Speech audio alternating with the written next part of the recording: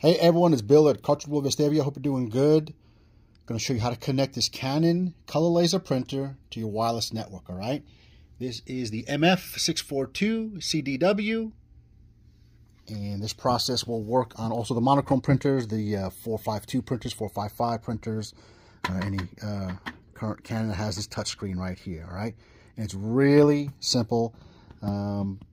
This process will let you print from your phone, anywhere in the house, laptop, all right? Nice little benefit.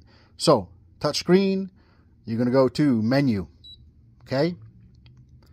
Preferences, all right? Network, okay?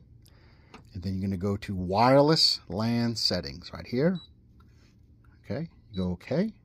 It takes you to this screen. You're going to click the SSID Settings. All right, select access point. You can enter it manually if you know your network name, or it'll find it for you. All right, so let's do select access point. And it's searching. All right, and that's me right there. All right, Contour CW. You're going to hit your network name. Hit that.